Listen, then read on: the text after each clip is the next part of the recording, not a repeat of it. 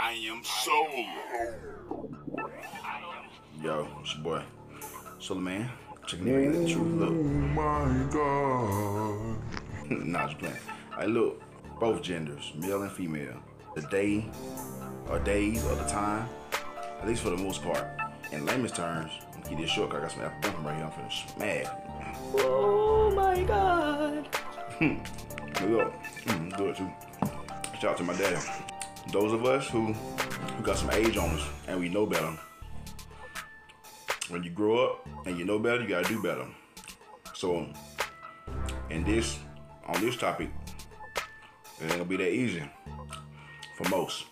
Ain't no more choosing just with the eyes, bro, or even with the mannerisms of a person when it comes to you choosing your mate.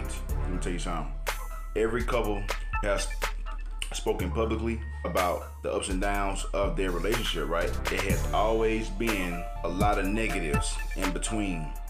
They got tired of each other, every fucking last one of them. I never heard one who didn't say these kind of things, such as, like, it was times it was over with. I even left him, he left him, she left, started another family, ended up coming back. So I said that to say this. Have you ever seen two people that have been together forever and they so much intertwined with each other that they start to look alike? I believe at this point, I believe wholeheartedly, unless you just got that gift of discernment from God himself, all-knowing knowledge and wisdom and insight, we can't choose from here. We can't do that, bro. And you wanna know why? Cause that's what everybody do. Hey, look, that's true because there's damn near more divorces happening in damn marriages. Like, the marriage been over. Cause the marriage ain't the ceremony. That ain't about shit. That passes away with the earth, with time. The marriage is the relationship, is the day-to-day choosing to still be bonded to your person. You get married every day. If you married in heart, Adam and Eve didn't get married through a court, but the Bible say that God made her, brought her to the man.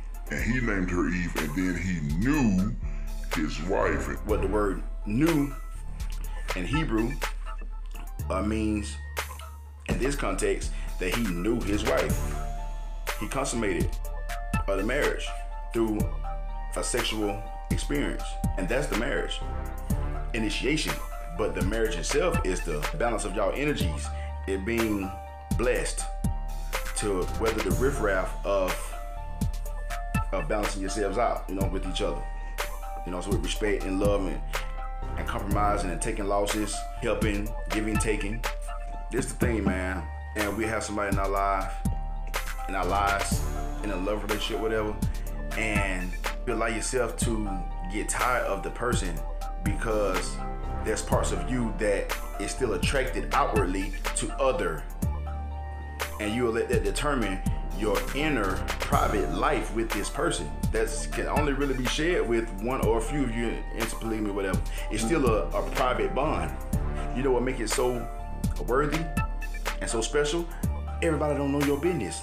That's what makes a thing rare and private. Only way that you can know if somebody's solid with you or not, or loyal to you or not, because your well-being is, no matter what y'all go through or do to each other, pull each other hair out, goddamn do all kind of shit. You know what I mean? Tear each other down sometime when you're going through life. Yeah, it happens. But you don't let nobody else on the outside come in and do their shit in y'all private bond and marriage or whatever. That's the difference. So you can't be choosing with these. Everybody has a preference. However, when you grow up and you know better, you do better.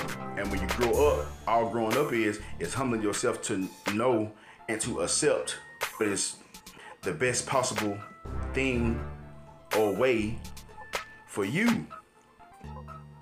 Things we complicate are really simple. Conquering your nature, that's hard on both ends. I thank God that he allowed me to be able to do it. With me, I'll let y'all in on a secret about me. How I'm built, I can connect with damn near any woman. As long as I'm at least 20% attracted to her physically, because I know how to humble myself and see the differences in a person, and instead of judge them or be like, I don't like that, training myself to already be like that, allow myself to agree with the thoughts that I have concerning this female, I'm making a decision. I learned how to see differences. I can't really explain it, as I know it's a gift from God by way of wisdom. Thank God for it. Something happens. As long as I remain open, as long as I remain fair, as long as I don't prejudge this person as not my own, I don't like my little pet peeves, like, you know, the person who I may want or be more attracted to won't see me like that. I know how to let somebody be themselves as long as they give me what I need, which is respect, and they see me how I show them I want to be seen and interacted with, because you teach people how to interact with you and treat you, what you can do, what you can't do with them, how far they can go, especially from a man to a woman, because a typical woman just feels it's her place to test her man like she's greater. I never seen the weaker vessel of a thing test the stronger. I thought the teacher or the master tests the student and therefore approves it or disapproves it to go to the next level. How in the hell the weaker vessel gonna test the goddamn stronger vessel? That's a whole other video, and I'm gonna make sure I do it. I got something to say about that. But if you still believe in love and you want a love relationship, man, it's just in us to desire. Just chill out with one person, if possible. Man, and you're gonna have to get over your eyes. And you're gonna have to grow up and see what's more important and train yourself and make yourself want what's more important than what you feel like you want now. That's not important and you know it. I'll keep on taking the risk, you know what I'm saying, bumping into the next devil or your next ex who might have left you with a hex and so perplexed, but oversexed, but underblessed and stuck in the muck and mire, crying. Not me. All right, y'all. I love y'all. I'm out.